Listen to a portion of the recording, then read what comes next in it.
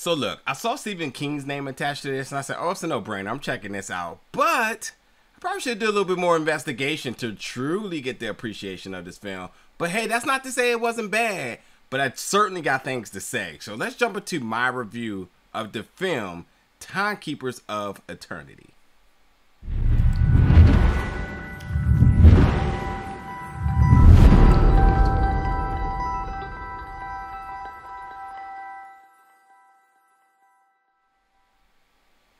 What's going on, everybody, and welcome back to the channel today for another review. And today we're going to be reviewing the film Timekeepers of Eternity, which made its world premiere this year at Fantastic Fest 2021. Now, yeah, Stephen King, if his name is attached to anything, I'm going to check it out. I need to know what it's about. I don't care what it is. And that ultimately led me to this film. But I had no clue that this film was like a remaster, remix version of a project back in the 90s. So therefore, I was like, oh, okay. And what I meant by in the beginning was that maybe if I seen the, the original version, I probably would have appreciated this just a little bit more. But hey, that's not to say that I don't appreciate this. But it's always cool to see something remix, remake, or whatever it may be.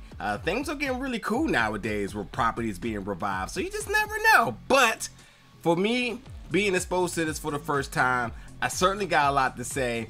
And this film, Timekeepers of Eternity, is basically a updated remix of the film / miniseries that was on television called The Langoliers. Now, if you've seen that, just know that that was a colored version when obviously based on the technology that was available then. It looked a certain way, it sounded a certain way, and it probably was a fantastic film. But this is a new updated remix version of it. So the sound quality is better based on the trailer, because I haven't seen the movie, but the sound quality is better, it seems like.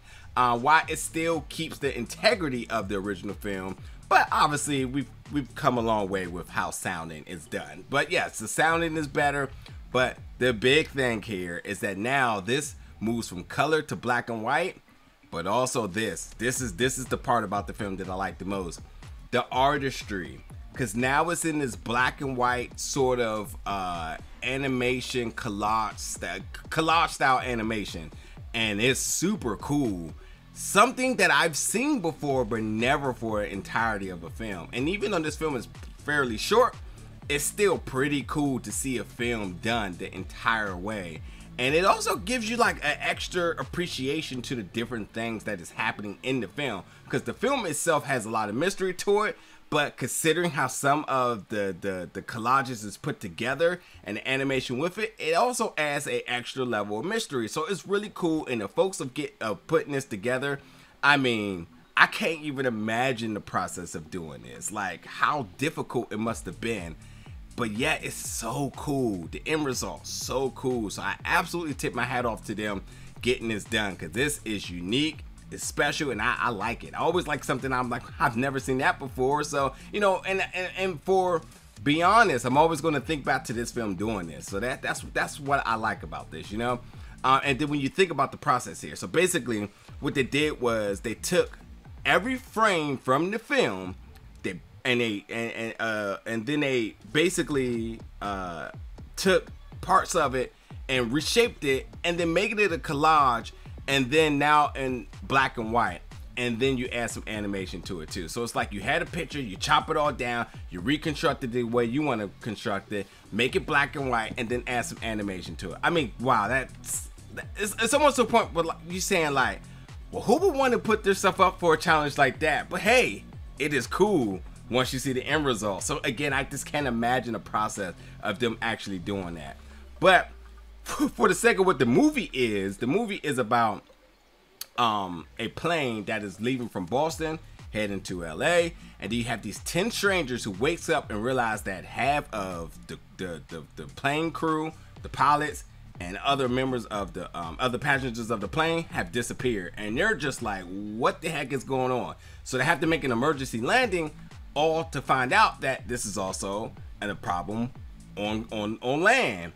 But also there's this sound, a distant sound that seems to be kind of relevant towards everything that's going on. So you basically have a bunch of people in turmoil trying to figure out what's going on and make I guess make do with the current state of chaos with everything. So, you know, I'm sure this really held well back in the 90s, but for now, I wasn't so intrigued with the plot, the story. I kind of was like, whatever, but I was intrigued because of the mystery of what was going on, by how the animation really complemented things. Like, just specific scenes I remember where things were done so cool that you just, it took away from the plot.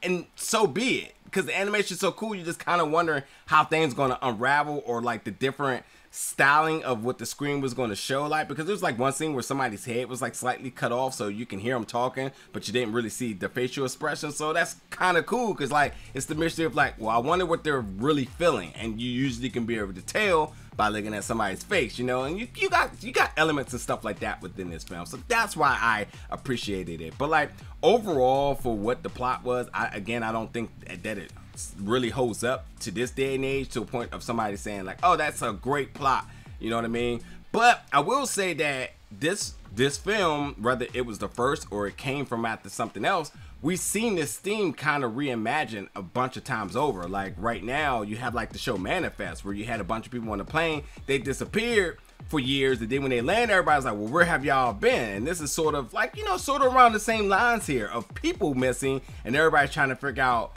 well, what happened to them? And it happens to be that they're both of these things are on planes, and there also happens to be something that's causing it, and everybody's trying to figure out what it is. So like, it's cool because there's a niche for this, shall I say, and I'm sure there's going to be people that want to check this out because of that, because it's Stephen King, or if you're just looking for something that's really cool and different, then here you go. I think this is definitely will satisfy some people with the visuals alone. But folks, this is Timekeepers of Eternity. Jump in the comments, let me know your thoughts about this film, and as always, stay tuned for more reviews very soon.